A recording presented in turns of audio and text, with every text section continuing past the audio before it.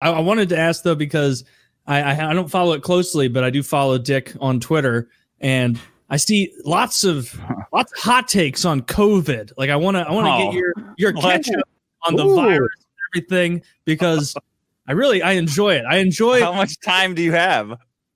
4 hours. So is this going to be as heated as the circumcision debate? I hope. Are there a lot of grandma lovers in here simping for grandma that wanted to shut the economy down in the first place? Real quick, before Dick goes, Taylor, are you on Wi-Fi or something? Your camera and audio. No, I'm hardwired in. Dude. Okay. Yeah, I'm on my desktop. Okay. Simping for grandma. Tell me more. Simping Dick. for grandma. Oh, we can't risk. When it first started, so I had a live show planned. It's like 300 tickets sold. I had an illegal liquor salesman all set up for a show downtown LA. It's like Epstein's Island. Is that what you're doing? You know what's fucked? It's all of it, like everything else in my life. It goes back to fucking Maddox. I had this. So I had a live show planned in LA in like March, I think, where we were gonna have a funeral for Maddox. I was gonna have a big coffin. And everybody would come up and put like books of his, and everyone would come up and read a eulogy, and really like a shitty eulogy, right? And then we'd have a roast. What? Like a roast. Yeah, a roast of a dead man, of someone whose career was dead, because the character is dead, right? But wow. But Maddox, so the venue called me one day and said, your event's canceled. We found out it wasn't a comedy event at all. We found that it was a hate speech conference or something. I said, what are you talking about? What's a hate speech conference? Like, you think I'm having Richard Spencer and David Duke and all? I'm Mexican. First of all, you idiot, go look at this contract we just signed. It's not a white name. So a series of prank callers called the venue to complain. Like, I said this on the show, and their Yelp gets bombed, which was which is awesome. And then a bunch of prank callers hit them up, and eventually one of them tricked the venue into admitting he pretended to be the city umptroller, Steve Dan, or something like that. That was his entire name, only a first name. He had no last name, Steve Dan. And he got them to tell them that a guy named Maddox had called the venue and emailed them over and over until they pulled my show. Wow. I forget. Oh yeah, COVID though. So I had to move it at the last minute to this warehouse downtown that had no liquor license. And they said, oh yeah, don't even try to get one, because then they'll have to come in and review the code of this place, and it's not up to code either. So it's a real death trap. Yeah, it's a real death trap. So don't even try to get a liquor license. They already know that you shouldn't be having an event here. And I said, there's one exit and it doesn't work well. If I'm going to jail, I guess I should go big. So I set that up, and like a week before, everybody had their flights and everything all canceled. The Sunday before, Newsom locked everything down. But up until that, I was like, wow, I don't know, this seems pretty serious. Maybe we should start washing our hands more and not like eat out of the salad bar at Soup Plantation or whatever people do. Maybe we should do that. But then they shut it down, and I said, okay, this is this is a blatant violation of how many amendments? First, the fourth, fifth. How many amendments are they just shutting? Surely people aren't going to get on board with this. And then it's been 3 months of me growing into a more Kurtzian, heart of darkness state, where every day I wake up with more loathing of my fellow man for the amount of additional restrictions that I have to go through every day, being told preemptively that I'm responsible for the murder of the tacit murder of my fellow citizens because I'm not protecting them enough from the invisible enemy that's all around us. I think that China hoaxed their own country into getting rid of a bunch of political dissidents. I think the virus is real, but I think it's similar to a flu. I think that the U.S., everybody's terrified in the U.S. I think that the journalists and the people have been preparing for a war with Trump in some way that just hasn't happened in the last 4 years, and got the functionally retarded Joe Biden as their candidate, are all just, and the people who don't want to work in America are all doubling, tripling, quadrupling down on the idea that this virus is dangerous to anybody who's under 79, which is the average life expectancy of people in America, just to purposefully fuck over people like me who actually want to work. Like this entire thing, this entire ridiculous mess is a civil war from bums who sit on the couch and blue check marks and bums who sit on their couches and tweet all fucking day, and people like me who just want to go to fucking work without getting bitched at. I have not seen, and then of course the studies roll in. Oh, every lab. Oh, how many tests did you have? Oh, 100%. We had 100% positive test rate. Really want to check on that? Just checked. It actually was 9%. So that's our bad. How many of you are there? A couple hundred. I don't know. And the hospitals, why? What did this guy die of? COVID. Oh, he's 85 and he's fat as a house and he's fat as a couch too. Does that have anything to do with it? Hey man, you've got the governor of New York who's cramming old people into nursing homes like he's a frat boy, like he's a college freshman trying to stuff a telephone booth. And and children have to go to school. My girlfriend went from being gone 12 hours a day as a teacher to being home 27 hours a day. And we are forced to live together for the first. I am now properly living with a woman for 3 months, and this is what it's done to me. So you're telling me that I am a danger to society because I won't wear a mask? I have news for you. I am a danger either way now. This lockdown has poisoned my mind irrevocably. I can feel it like mercury creeping up the back of my spine every day and trying to chew out the back of my skull. It's driving me insane. It is a fucking hoax, and I will defend that till the day I die. Is that what you meant, Taylor? Yeah, that was what. Dude, that was such a good rant. I believe everything you said now. Yeah, man. That was good. What do you guys think? You really, the whole, she used to be gone 12 hours a day and now she's not. I can't imagine how difficult that's been for you.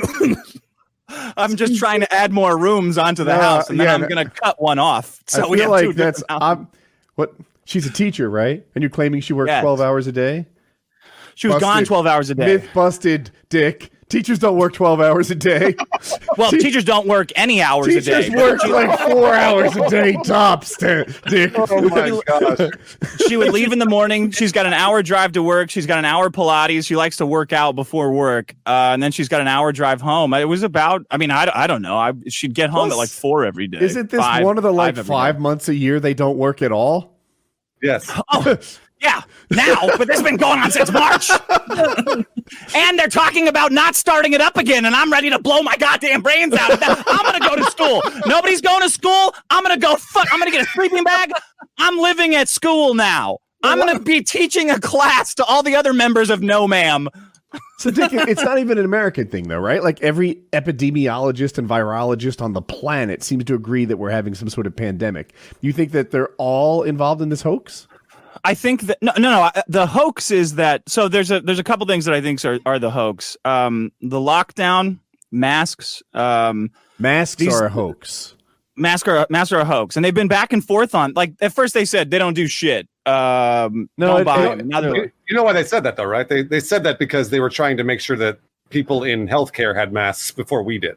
Yeah, well, that's a funny thing about lying. If you just say flat out, don't buy them because we need them for doctors. I believe you. If you say they don't work and we need them for doctors, I'm like, all right. Agree. I completely agree. You don't get to take back both. You can take back the one. No, you're right. The initial statement from the World Health Organization was, "Don't buy masks; it won't help." Because the WHO did a study. They released it last year where they found that in an influenza pandemic, washing your hands, masks, and cleaning surfaces don't do shit. Like mechanically, they will break down a virus, but in practice, the meta-analysis was they don't do shit.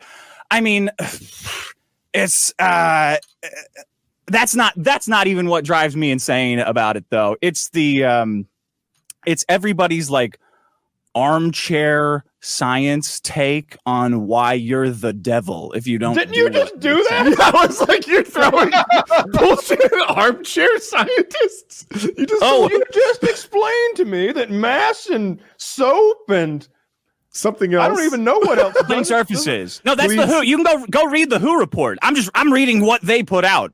I don't know. That's what they said in the report. It doesn't hurt anything, so we still recommend it, but we don't have any science that says it works. I think that it is killing some old people, and I think that I've seen some reports where it like really fucked up the lungs of some people. I also saw where the NFL had like 75 players that tested positive this week. I'm gonna keep washing my hands, wearing my mask. I think when I go out, go for it. Yeah. But I think that. I think that they should send the kids back, but make them wear masks. And if the kid won't wear a mask, you send him home to his parents, and then the parents beat the shit out of the kid and put a mask on him. And I also think that if this virus was just a little bit more deadly, then this could kill all the stupid people. Like this could be a great thing. Wait, according to that theory, we're losing Dick. I thought it was a gift from God at first. If you recall, the virus says this is awesome. It wipes out everybody over 60 and people who are too dumb to wash their hands. Thank you, God. I've been praying my whole life for something like this. And then what do you know? The government shut that beautiful virus down. So with the testing really pisses me off too, because we went from being as a society, we went from 15 days to stop the spread, like we got to flatten the curve, to, well, let's just keep everything locked down until it magically goes away, which never happens. Like there's a flu season every year. You can try to not get it yourself, but you can't stop a fucking virus. If you could stop a virus, they wouldn't exist. That's like their whole thing, is that they can just kind of creep. You think a wall doesn't work, but you think a mask will? Okay.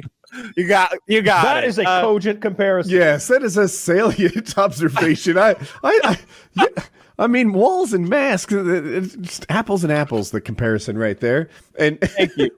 I will say illegal immigrants are a lot bigger than the 0.3 microns, right? Oh, you hush. Some of them are small. Ones you know of. Seen these guys. They're smaller than Americans typically.